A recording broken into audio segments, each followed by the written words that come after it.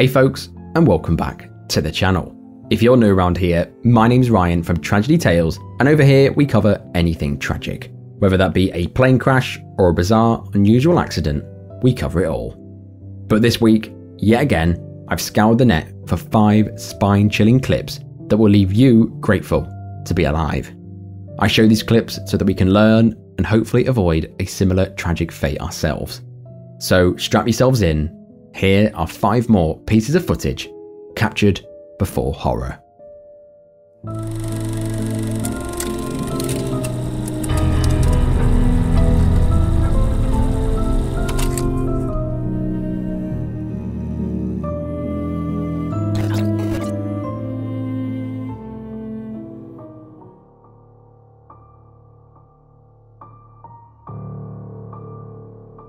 This heart-stopping GoPro footage was captured in April of 2022 on the majestic Meiji Mountain, located near La Grave in the Southern Alps. The video is pretty short, but very intense. It starts with serene scenes presenting a beautiful panoramic view of the magnificent mountains. He finds himself captivated by the beautiful, picturesque scenery. However, while he's admiring it all, an unforeseen event takes place. A sudden hole materializes underneath him. In an instant, the skier helplessly descended into the depths of the dark void.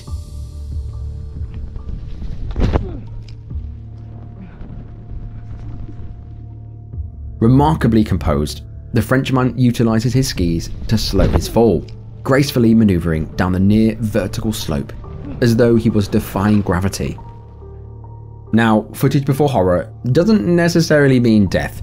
Amazingly, against all odds, his audacious strategy to slow his fall succeeded, allowing him to find a small foothold on a narrow ledge.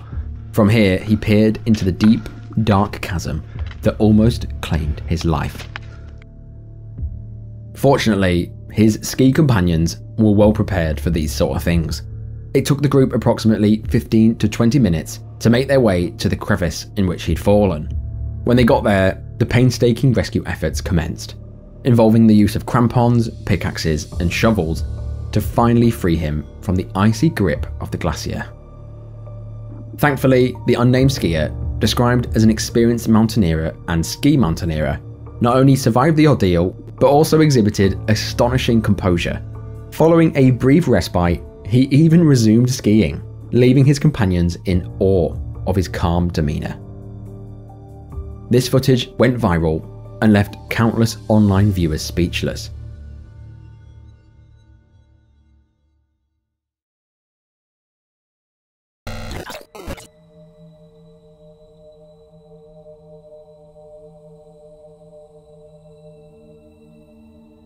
This eerie, chilling footage that was captured on the 4th of December 2021 unveils a heart-wrenching tale that unfolded in the city of Mwingi, a small town nestled in Kenya, approximately 200 kilometers east of the capital city, Nairobi. Now, on that fateful day, what was meant to be a joyous occasion quickly descended into a horrifying tragedy. A 51-seater bus filled with 45 passengers, brimming with excitement for a wedding ceremony, embarked on a treacherous journey. Their destination lay in a distant village, nestled on the other side of the famous Enzui River. Among the passengers were members of the close-knit Mwingi Catholic Church.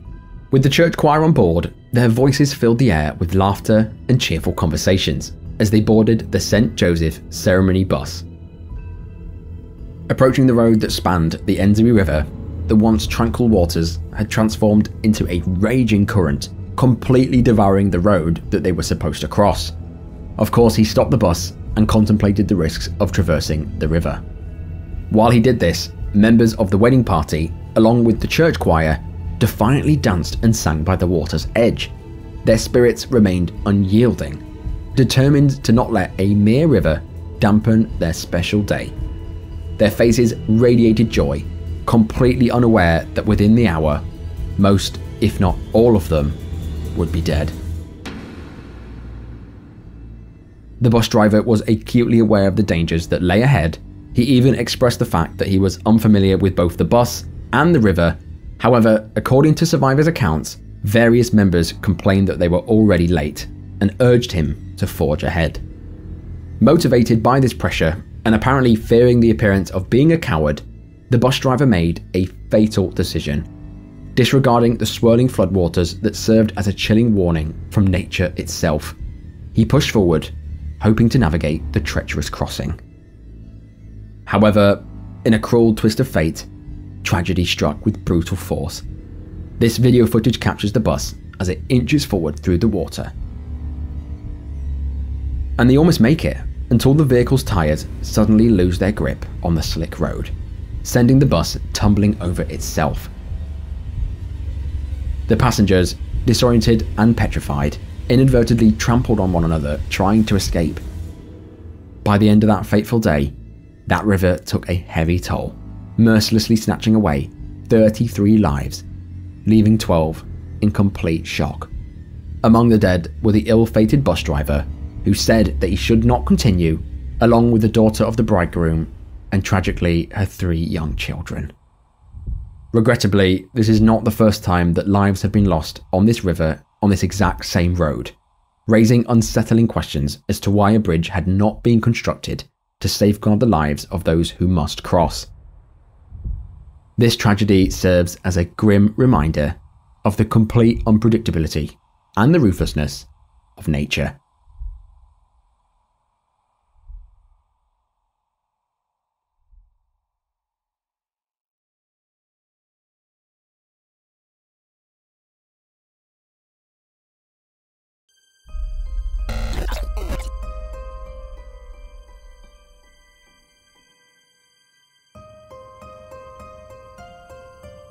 Skydiving is an inherently frightening and high-risk sport that involves leaping out of a plane with just a parachute between you and certain death. Personally, I'd never attempt it, but loads of people, thousands of people, love it. However, if I were to try skydiving, I'd definitely opt for a tandem jump, where you're basically hooked up to a professional, and it's considered way safer for beginners.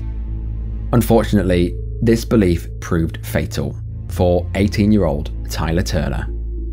On the sunny morning of August the 6th, 2016, Tyler, who bravely refused to let his mild case of cerebral palsy control his life, arrived at the Lodi Parachuting Center in California for his first ever tandem skydive. Tyler was known for his fun-loving and adventurous nature. He was a musician and was adored by everyone around him. For a bit of background, the Lodi Parachuting Center was a renowned skydiving school located in California's Central Valley. It opened in 1964, and it proudly claims to be one of the largest and oldest drop zones in the United States. On that fatal afternoon, Tyler was paired with Yong Kwon, a 25-year-old instructor who had accumulated 700 jumps of experience. Before suiting up, Yong turned his camera and warmly greeted Tyler, capturing the excitement of the moment. Tyler, standing on the sunlit runway, expressed his love for his mum and playfully wondered if he would make it through the jump. Welcome to Parachute Center. Oh, What yeah. is your name? My name is Tyler Turner. What are you doing here? I am gonna jump out of a plane. It's your first time. First time indeed. Maybe you're a little bit scary. A little bit scary. When I get up there, it's gonna be like, oh gosh, adrenaline's gonna kick in. Just let it happen. Okay. Who is it? That's my mom over there. Hello. Very loving mom. Done a lot for me in my life. Hope more that she'll help me with more of my life, because I want to make it. Okay. We're gonna make it. Do you ready? I am ready. High five. Let's go to jump. Let's go jump. I'm ready. And just like that, they said goodbye. Tyler boarded the plane and ascended above the clouds, and without a second thought, leapt into the sky with Yong in tandem.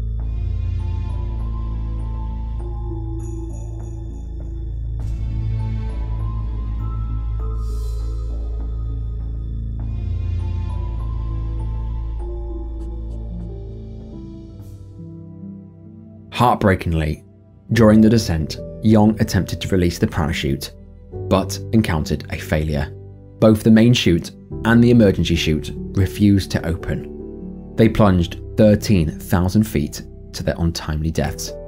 rendering the video where Tyler joked about his survival eerily haunting. Family and friends watched on through tears as a coroner's van removed the bodies of two men who had skydived early this morning. Deputies responded out to the scene and located a tandem jumping pair that did impact the ground without the chute deploy.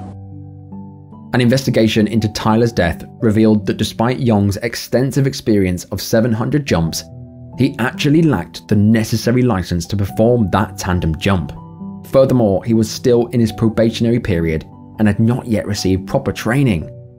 Adding to this tragedy, authorities then discovered a history of around 20 deaths associated with the parachuting center since they opened.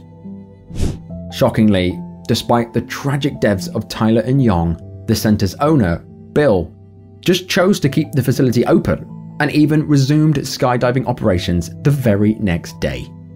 When confronted by the police in this photo, he tried to deflect blame. Witnesses described him as devoid of remorse, compassion, or any meaningful concern for the tragic situation on hand. It's an unfortunate situation, but if you see a car wreck, they don't close the freeway. It's something that, unfortunately, in this sport, in skiing and scuba diving, there are fatalities. Of course, Tyler's family took Bill, the owner, to court, accusing him of negligent homicide. After a long and expensive court battle, in March of 2021, justice was served as the court found Bill guilty, awarding Tyler's family a compensation of a whopping $40 million. This victory marked the end of a terrible, terrible chapter.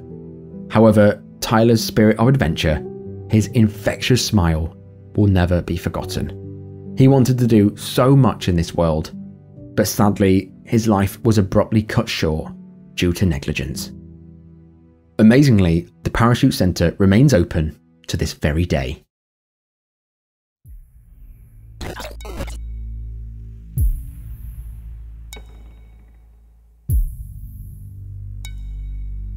On the 20th of May, 2023, a tragic and completely avoidable incident unfolded in El Salvador. That day, it was like any other. It was a sunny, vibrant Saturday when both locals and tourists alike gathered in huge numbers at the renowned Cuscatlan Stadium in the capital city of San Salvador. The stadium is one of the largest stadiums in El Salvador. Its capacity is around 53,000, and this stadium is the home of the Alianza football team. On this particular day, a highly anticipated quarterfinal match of the 2023 Clacerta tournament took place between Alianza and their rival football club, FAS. The excitement was palpable, resulting in sold-out tickets and escalating tensions. As the stadium reached its full capacity, the match finally commenced. However, as the game began to start, a dreadful tragedy began to boil. Before the match had even started, approximately 400 to 500 Alianza fans, unable to secure tickets, began gathering near one of the smaller entrances.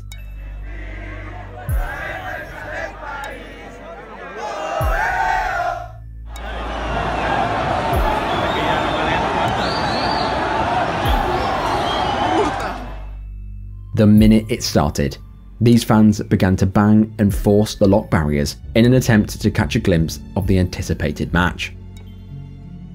Around 20 minutes into the game, the compromised barrier finally gave way, causing an avalanche of people to surge onto the pitch. Those who were already inside the stadium, witnessing the sudden influx of people, were gripped by panic. While the safest course of action, in hindsight, would have been to remain in their seats, the chaos fueled a collective desire to escape. Unfortunately, the sheer mass of people made it impossible to do so. The pitch was never designed to accommodate such massive influx of people. Amidst the scream of desperate fans, the situation spiraled out of control. Crushed by the surging crowd, people soon found themselves trapped with no escape routes. All exits were overwhelmed, leaving no room to move whatsoever. Exiting fans soon encountered a sea of people who were also struggling to leave, as well as those trying to get in. The stifling heat and lack of breathable air intensified the distress. Disturbing footage captured the pitch's hellish scene, with individuals on the ground totally overheated and in pain, while others desperately fanned them with t-shirts to provide any relief they could. The tragedy rapidly unfolded, prompting the deployment of ambulances and police to assist. However, by that point, the damage had already been done. 12 lives were lost, and an additional 500 people were injured and were sent to hospital. Tragically, the majority of the deceased were children and elderly, a truly heart-wrenching outcome. The following day, all national-level football matches were suspended, and football authorities pledged to hold those responsible accountable.